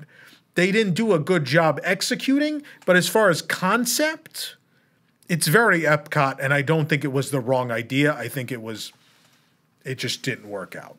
People weren't ready for it, and then they're never going to be ready for it. It's a step too far. It's a cool idea, but a step too far. If that was an attraction at, the Space Center, I think people would be more prepared for it, and the people that ride it would be super jazzed about it. But I think as a theme park attraction in one of the most visited theme parks in the world, it just doesn't work. I think the idea of motion simulators is kind of not appealing to a lot of people for a number of reasons. One of them getting sick. I just think, this is not as bad as something like Fast and Furious Supercharged. Yeah. But a screen-based motion simulator, Body Wars is a good analog of this, or Star Tours. These are things that they don't resonate with people. They don't make a deep connection with this. I don't agree. I think it's kind of fun. I love Star Tours. Star Tours is still my favorite Star Wars ride. I think it captures more of what Star Wars is to me than either of the other attractions. Sorry. It has the humor and the heart, and that generally I feel is not present in Smuggler's Run. The ride system itself is what I'm talking about. Yeah, but it changed the world in '87. I don't, just because it's not revolutionary still, I don't think takes away from Star Tours. I love Star Tours. I think it's great. I like Star Tours, but I mean the queue and all the setup is more of the the interaction as you're getting seated and things like that, I think are more fun than the actual ride. I don't agree with you. All right. Although Lee, I got to tell you, when she's the rebel spy, she gets very excited. I love Star Tours. Boy, I got us off track. I apologize. It's fine. I'm trying to kind of go around Future World though, and look. Do we feel like we adequately talked about Guardians? What more is there to say about Guardians? I think it's a very fun ride that doesn't have an Epcot soul to it. Yeah. And I'm not offended that it's mocking Epcot. I understand your point, and I agree with you to an extent. I also think, it's okay that they're not taking themselves too seriously. That's kind of fun and lighthearted. I can understand where they were at a crossroads coming up with this queue and story, and we're like, okay, we want to go back in time. Yeah. We want to do all this, and why are we doing this? And then, boom, you have 5 options for a story, and you go, okay, this guy stole this thing. Okay, now let's go back further in the pre-show. What do we have? Oh, this thing's broken. It's the thing that helps them travel in time. And then, well, why are they showing these people this thing that's broken? Oh, they are meeting Earthlings and trying to teach them about their world. I get, and then they go, that's what Epcot is. Yeah. They had such a problem figuring that out that ride was under construction before they knew who the villain was. Yeah. They didn't know who the villain was. Isan the Destroyer? That came Isan about. the Searcher. Isan the Searcher. Which is definitely a reference to Exxon, by the way. It has to be. No, he's a real guy. He exists in the universe. Yeah. Oh, does he I'm really? almost positive he exists in the real universe. But yeah, no, they there was a point where that ride had animatronics. There's a point where it didn't. And then they didn't know who the villain was. And all of this was figured out why the thing was being built, which, I don't know. And that's the proof is in the pudding, right? I think it is an extraordinarily fun ride. I don't think the pre-show is particularly good. No, but I think the story memorable. is terrible. Yeah. Because the wall raises. Am I supposed to be amazed by this wall popping up? I don't know. I think the thing that's strange too, maybe it's a missed opportunity, maybe it could have been animatronics or something else, is when you go up right before you launch backwards, you go into the room and you kind of go around, and you go around this room that's just like low pile carpet, like you're in a high school music room or something. Yeah. I think there's an opportunity there for them to really do something cool, set pieces or something. Well, that's what we said in the honest review of Guardians. I said, like, this ride technology is fantastic. I can't wait for someone with a bigger budget to take this and do, like, physical sets and, like there's a coaster portion, sure, but then the vehicles can spin. So, like, I have a show scene where you face one thing and then you're not expecting it. You turn around, there's something else there, and you turn, you know, like, there's a lot of possibility there. I don't think Guardians will be the best iteration of that ride. I think, I don't know if we talk about this, but most likely the new Space Mountain in Tokyo is this ride system, and I think it's going to blow Guardians away because I think it's going to be more logical. I think it's going to make more sense. And they will pull out all the stops. Yeah, they'll spend the money for sure, yeah. It's the same thing, right? It's the first. So you have Test Track, and then you have Radiator Spring. Or no, after Test Track, I'm sorry, is Journey to the Center of the Earth. And Radiator Springs Racers, which are two of the most beloved attractions in the world. Arguably the two best attractions ever built, arguably. Yeah. And the same ride system as Test Track, which I love Test Track, but you don't ride Test Track and you're like blown away by like what. Well, current Test Track is garbage. It's hot garbage, and I'm so excited about the update. I'm very excited to see what happens. The idea of what you can do with scenery, like in Radiator Springs Racers. I haven't done Journey to the Center of the Earth. Yeah. Right. Radiator Springs Racers is amazing.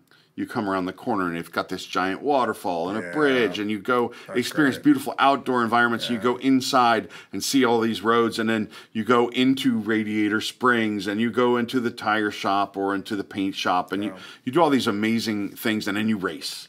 Yeah. And it works with the story and everything else. I think that is like such a great incremental step that a lot of people don't even think about. Like, oh, this is Test Track.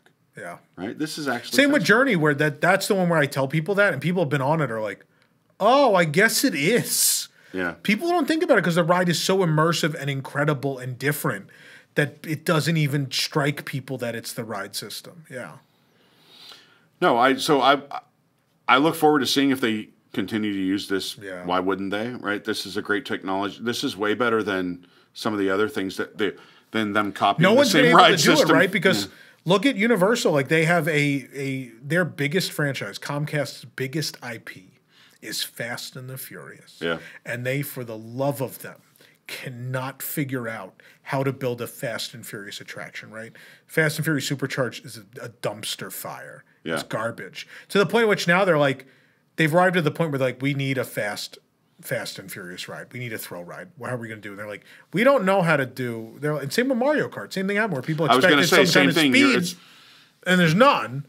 And it's like, well, what are we going to do? And so now they've arrived at this point where they're like, we'll build a Fast and Furious roller coaster, and now we'll rip off the Guardians ride system, so the cars will drift. They'll spin and drift. Wouldn't it have been a better idea to rip off the Test Track ride system, and you might get a GTO? That's the thing about Universal Creative is they don't have the ability to figure out that ride system. Disney, say what you want about the current creative people at WDI. Their strength for the last so ever many years has been the R&D people, the people that create new technology, right?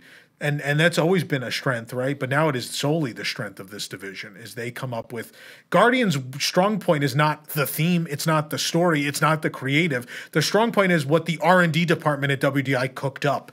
A story coaster, a spinning roller coaster vehicle where you control the spin, right?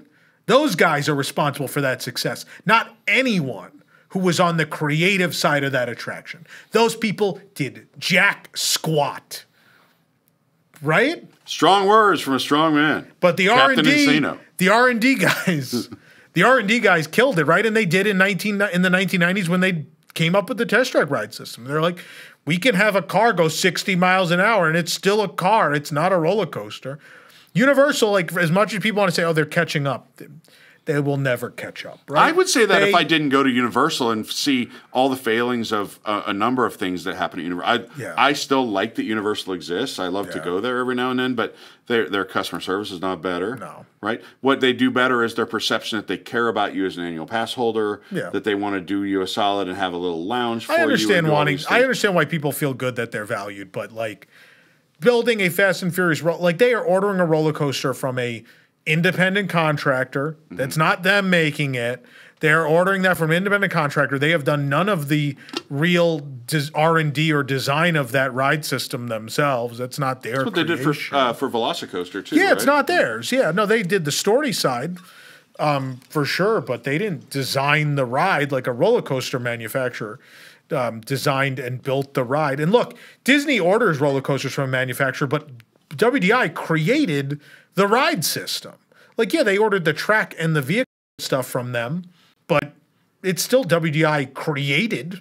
Yeah, as opposed to Universal, where it's like we worked with the roller coaster man. Hagrid's is a little different. Hagrid's they did a little more creatively. Hagrid's is awesome. But Velocicoaster and this upcoming Fast and Furious thing are really, we ordered something cool from a couple of third party manufacturers. So the Universal's got to get off the bus with the screen. The Kong, the Skull Island or whatever, and Fast and Furious. I know people like Mario Kart. I've always been disappointed by it. I just think it's super disappointing. And the Yoshi ride, they did get away from screens and then built one of the shortest, lamest dark rides ever built with Yoshi, and it's so disappointing.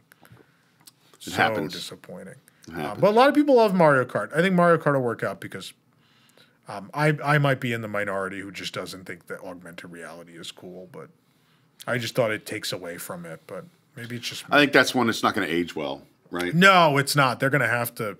Probably, you were talking like 10 years tops before you have to do something with it, I assume. But we'll see what happens. Let's go around the other side. Imagination is what it is, right? It's a third iteration. Happened. A third iteration. I'm just saying we're keeping score where we're at. It is what it is. It's not popular. It's not great. It's not as terrible as it used to be. It's not as great as it used to be. More people are going to the meet and greet behind the ride than on the ride, probably at this point. That's definitely true. It might actually the ride might be getting a resurgence, right? I think it's plastic. It's fine. So is most of the park at this point. I'm looking for something wooden to knock on and. The rock. Oh, this is wood. The Tomorrowland. The Tomorrowland sign. Not the Rocket Rod sign. Anyway. On that. So, I don't think there's a whole lot to say about what's going on at the land or the seas in terms of the reimagining of Epcot. We talked about Awesome Planet already. And the front of the park, the one good thing. Yeah. The points of light. That's great. Is amazing. Happy accident, right? Did I ever tell you that story? Well, I have heard that it was supposed to be projections on there, and they didn't have any buildings to put projectors in because they knocked them down. Yeah, they realized after they knocked down the buildings there wasn't a good mount point for projectors. So instead, someone at WDI was like, what about these? And then, so Disney Live Entertainment apparently did not, when they showed them the lights, was like, this is not what we asked for. This is not what we asked for. And then they moved forward with it, and they turned the thing on, and they were like, oh, well, that works. Oh, we made fun of it, right? The tap light. They're putting in more tap lights. It did seem comical, but then once you saw it turn on, you're like, oh, okay. Wow, it doesn't even look real. Some of the color schemes, it looks like concept art. It's amazing. Yeah. It's neat. Now they could probably stand to scrub the top of Spaceship Earth. It's looking pretty grimy right now, but at nighttime, that is a stunner. And you drive by at night, you're not even in the park, and it's amazing. It's very cool. And they put the pylons in. They look great. Gives me good vibes. The entrance is way better. I mean, the 90s, the Millennium entrance was not good. Yeah. And they did a nice job. I like the entrance now. I think I could. I'm not a huge fan of the like some different loop. music. Yeah. I was just going to say I could use a music loop that someone in the music department at WDI actually made, maybe with Epcot music in it. But otherwise, it's great to see the fountain back. That's wonderful. I love the Spaceship Earth sewer covers. I mean, yeah. The themed sewer covers, except when they had a Galaxy's Edge one. Yeah. Remember that? They're like, we broke a a manhole. At least cover, someone right? was like, "Hey, we can't put the regular ones there." And they're like, "I guess we'll put one of these for now." The manhole covers. Yeah. It's worth pointing out that Spaceship Earth was scheduled to be closed on May 26th of 2020. Yeah. For what we assume was a pretty large and extensive They said it was Spaceship Earth, Our Shared Story. It was a complete reimagining of the ride where the story was, it was now the history of storytelling instead of communication. It is, Spaceship Earth is rough right now. Yeah, it's not doing well. I don't dislike the ride. It's rough. Several it's my least favorite version. I don't really like the screen portion of the descent anyway. No one does. But several of the screens no longer work or work sporadically or don't recognize your touch properly. The ride system is very clunky and herky-jerky, and there's a lot of stops and fits and starts and all that kind of stuff. Spaceship Earth could use some TLC. I'm sad that out of all these things they're mentioning, redoing obviously Test Track, and they built a whole new roller coaster and all this other stuff, and apparently Spaceship Earth has just fallen by the wayside. Yeah. What was really cool, I thought was really neat, was they were going to move the entrance and exit.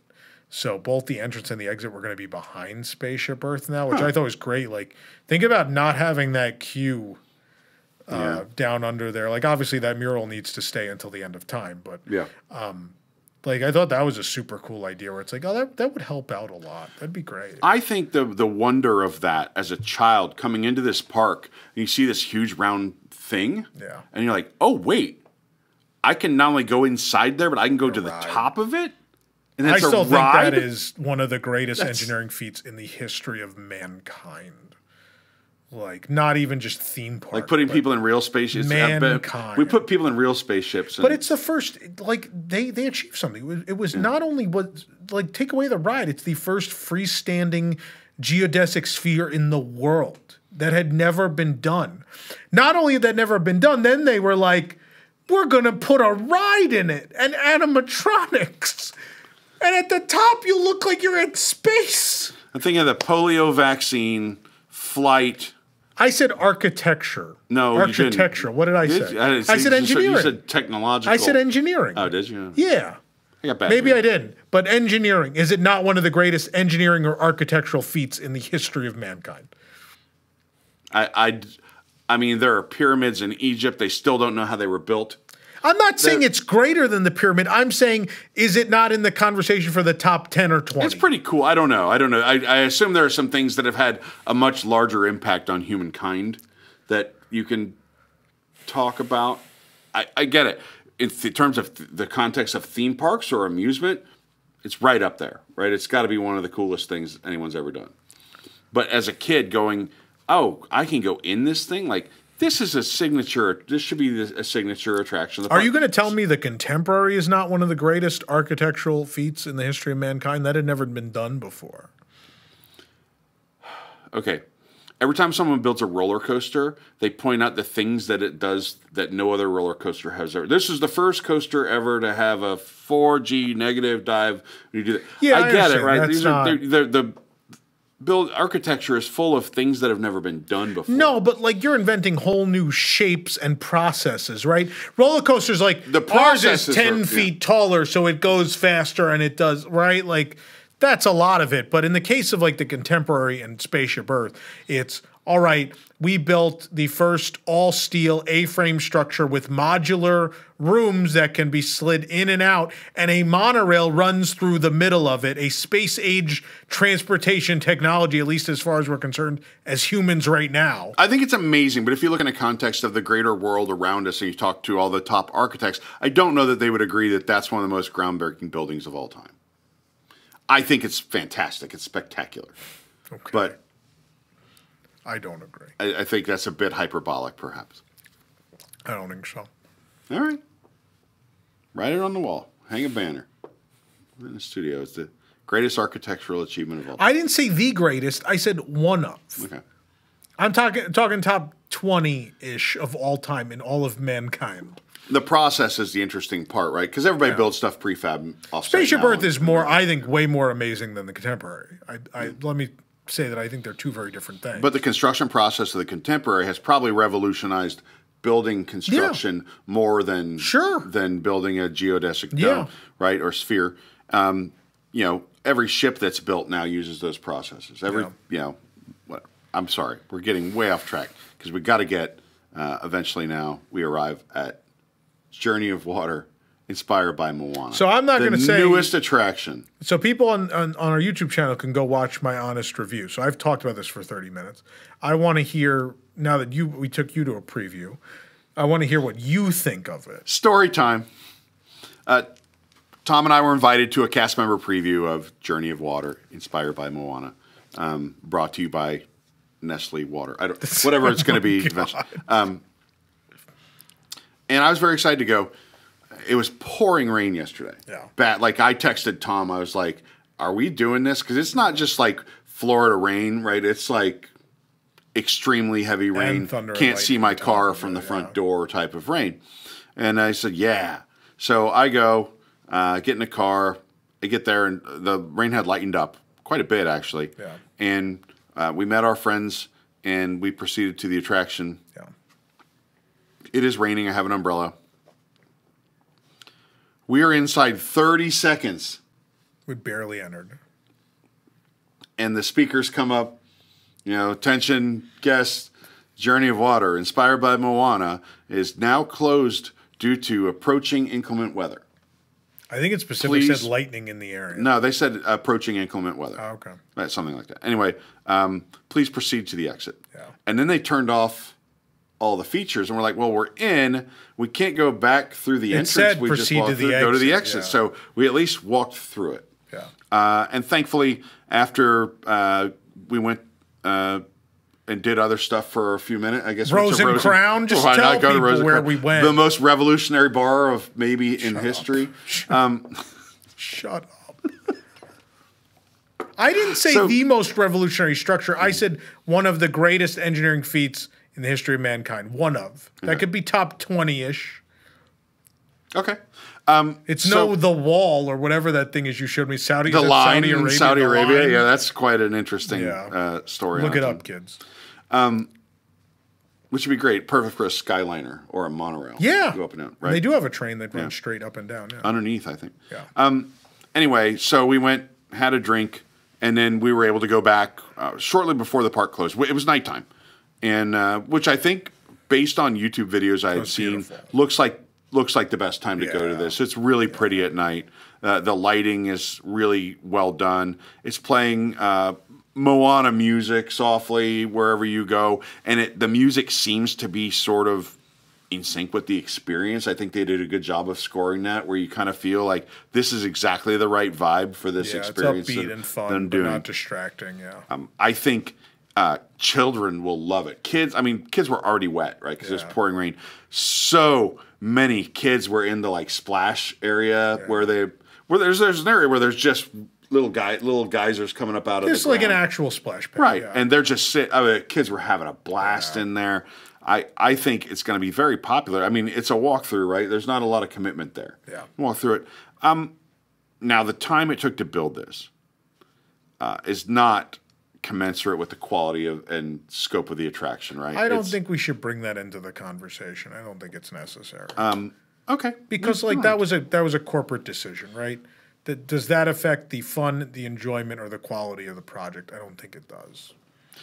It's a weird point to make when, I think it's important that we've given up a lot as park guests we've given up a lot of this park for several years now, not been able to use it because this is taking up a lot of space. No one in the general public's going to care how long it took to build it. They're just going to go and it's going to be open and they're going to go in it. The sacrifice that we make as park guests is important to the context of whether or not this ride. I notice everyone likes Tron, and now no one even bothers to talk about the time it took to build Tron. I think that's important to the context of that ride. But that's just me. It was held. I mean, they held it for a while. It's like a movie, right?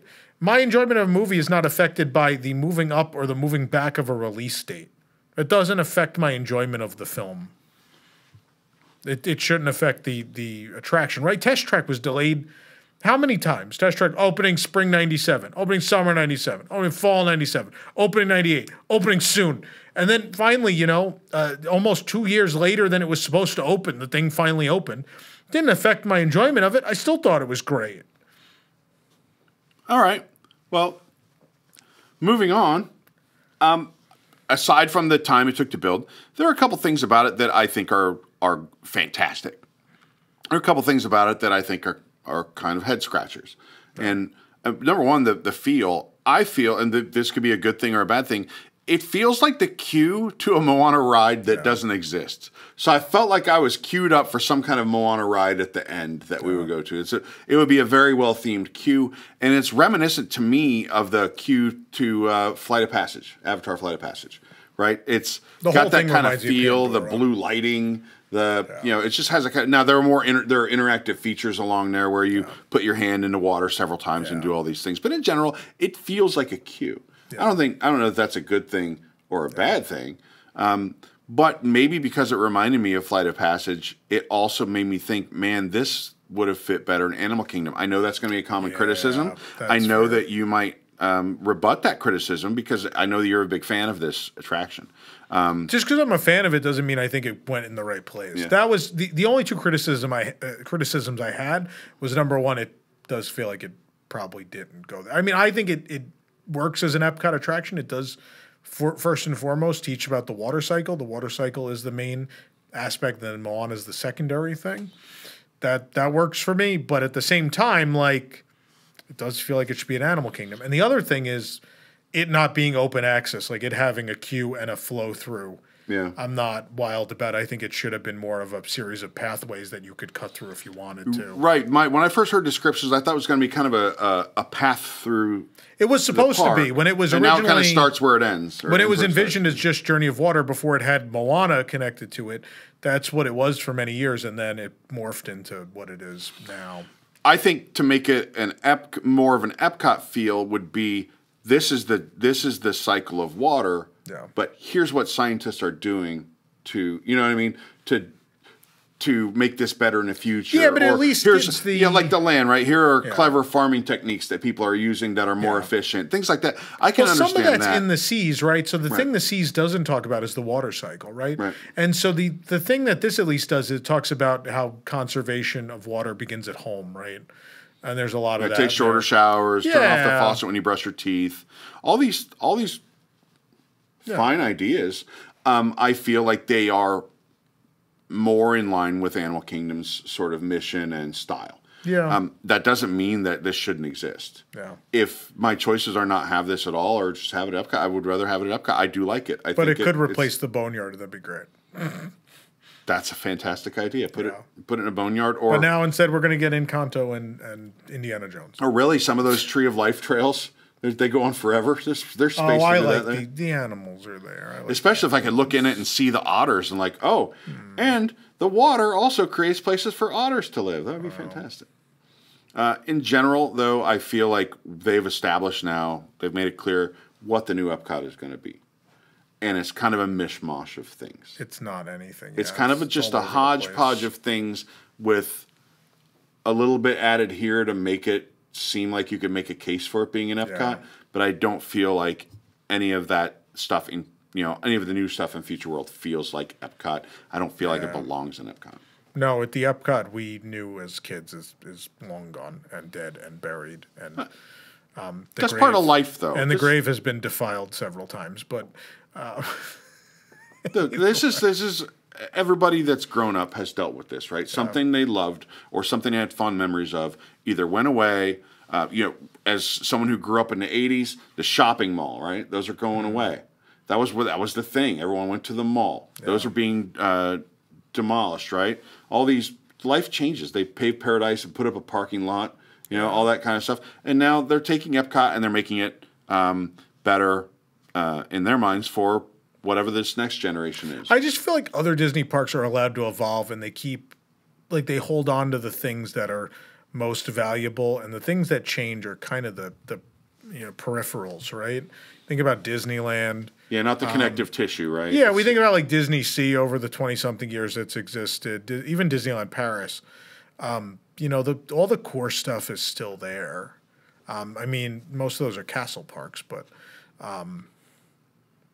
yeah, I just think it's weird. I just think it's weird that like Epcot and Hollywood Studios in particular have very little of their original identity. I mean, Hollywood Studios has none of its original identity. The only Disney park in the world that doesn't have an opening day attraction. Yep. Yeah. So. And frankly, I feel like some of the opening day attractions were worthy of sticking around. Yeah. This isn't like DCA where the park didn't connect with anyone and no one liked it and you have to just overhaul it, right? You can update things. We update Pirates and Mansion, right?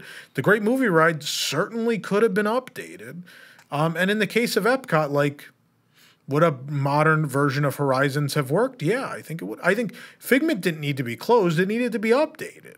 Right? These were huge mistakes that dictated the rest of Epcot's existence. That has been it's been a disaster for 20-something years now, and now we have to live with this version. I know.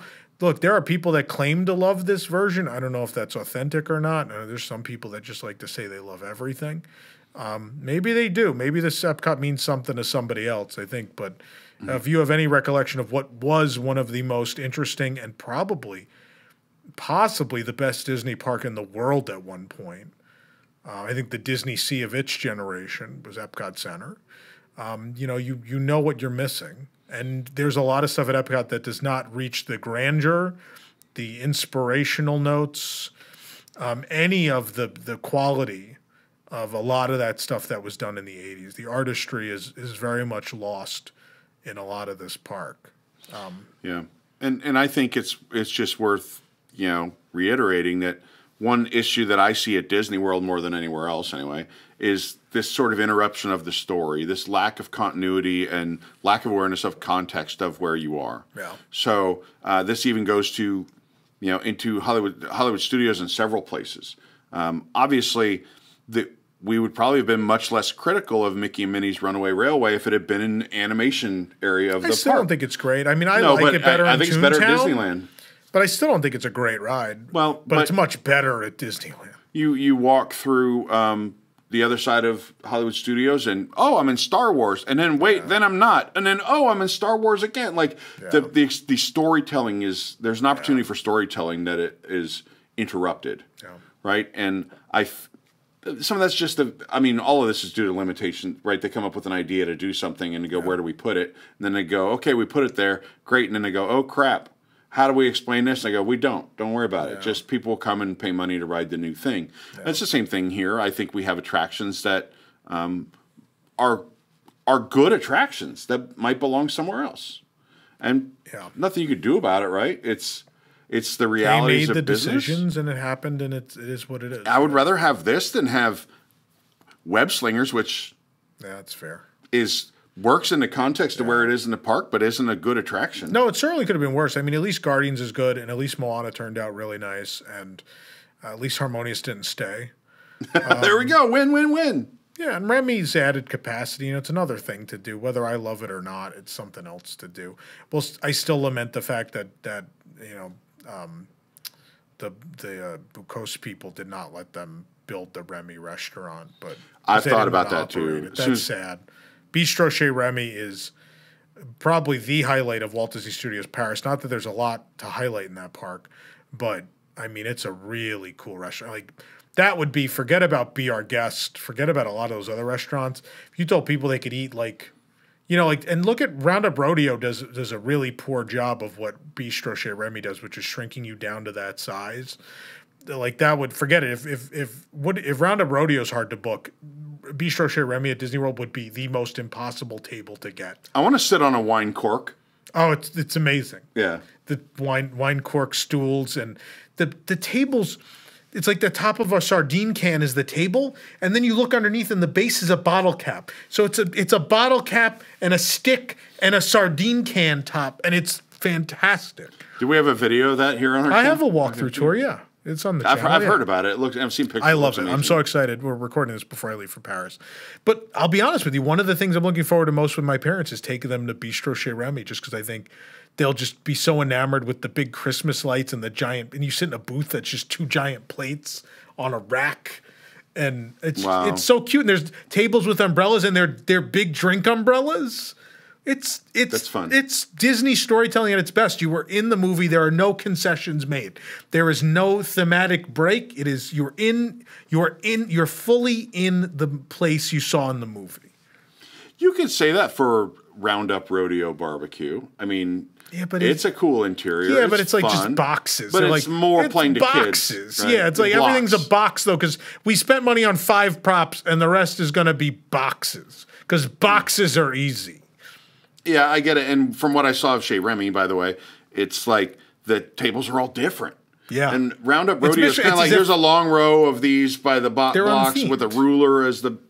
Yeah. The tables aren't themed. At Bistro Chez Remy, it looks like a bunch of rats stole stuff from a restaurant and threw their own restaurant together, and it exists within the vents of the building of the restaurant, and that's amazing. Yeah, that's amazing. That at Epcot would have been tremendous. It would have given the ride more of a reason to exist, except for now we got the stupid creperie, which has the ugliest interior I've ever seen. It's gray. It's purely gray. And also, the crepes they serve outside are better than the crepes outside they serve ones are inside. better than inside. I agree. Totally agree. But they're worth getting outside. They're delicious. I love them. I suppose it's good that we came around to that because I didn't think of that as part of the reimagination of Epcot. Yeah. It absolutely is. And you can include the Skyliner too because it totally transformed International Gateway. Yeah. There's a lot going on at Epcot, and yet it feels like we haven't gotten anywhere. It's weird, right? Yeah, at this point, the festivals are the lifeblood of the park. It's nice that there's now ride. Like Guardians is weird because I remember the last time people went to festivals, then also said they had to ride something. Because I think for a long time that wasn't a conversation people had. Because Soarin' kind of came about before the festivals really hit peak popularity. But now something has opened in the festival era where people are like, oh my God, we gotta go on Guardians. We gotta get a boarding group. Yeah, Soarin' had a good decade there though, where it was like the e-ticket, right? People still love it. It was the 90 to 120 minute wait for Soarin'. Good Soarin' is back. Oh yeah, good Soarin'. See, that's an improvement for me. Like there's a couple things that have just happened. Like Moana turned out good, and Soarin's coming back, and we're getting a test track fix. Yeah. Like I'm kind of optimistic that the rest maybe could be fixed, and if we get a new Figment ride, then in 5 years I could sit here and be like, I kind of like Epcot again. It's good Soarin's there, and Test Track has scenes now. The good Soarin's only temporary. And the nighttime show's good, and then Figment has a ride again that's good. Could you imagine? I rode Good Soarin' a few months ago because they do it at DCA when they Jason and I were there oranges for the first day of their Food and Wine Festival. Yeah. And they handed us cuties on the way out. Well, thank you for the cuties. It's very thoughtful. Yeah. And it proved that they have a love and understanding for why people like that ride, the things that resonate with them. That the oranges are the thing everyone remembers from that ride, right?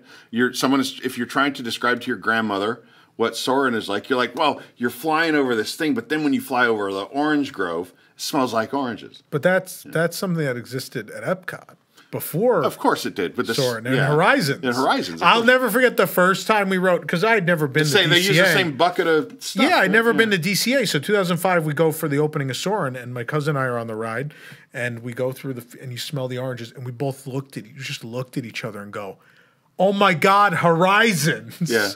Like, that was the first thought we had. Like, that stuck with people so much that it's like, oh my God, the orange smell is back. The burning of Rome smell, the orange smell. Yeah. Now we have the pine needles, basically, I think, smell from Soarin'. Elephant. Never mind. Elephant dust, yeah. Pocket sand. They do, yeah, the dank smell of a dark cave on Flight of Passage. Oh my God. They've perfected it. It's great. So what do you think, so that's where I want to end, I think, is just saying, between the Test Track news and Soarin' and now the Figment meet and greet coming back, and maybe, knock on wood, this nighttime show turns out well despite Pinar Toprak, botching the score. Allegedly. Allegedly? I mean, no, not allegedly. Sources working on the show, multiple, said it, so not allegedly. But anyway, I don't care. Look forward to an angry email again from her people. I think that I'm somewhat optimistic of what the next phase will be. We survived the Chapek era, and maybe things can be better now. Yeah, I think it's on the road to recovery, right? That's the best you could say about it. Is we may not agree with the direction they went, but it's still on its way to being something that has more stuff to do besides just go to festivals. Which I think, look, I like a festival as much as the next guy, but I'm also looking forward to being able to walk straight through the middle of the park. Yeah. That'd be a big thing, right? I'm tired of walking around the park to get anywhere. I'm going to walk down the middle. I agree. So we're mere months away from that. Yeah. Allegedly. Possibly. Depending on Punar Toprak's score.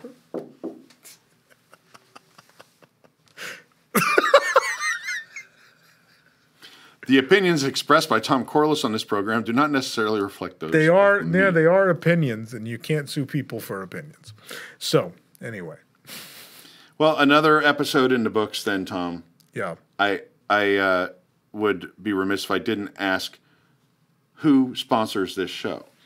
Carousel of Products at carouselproducts.com. That's where I got this fantastic WDWNT logo button down, and also the shirt underneath, which is sold out that I can't promote.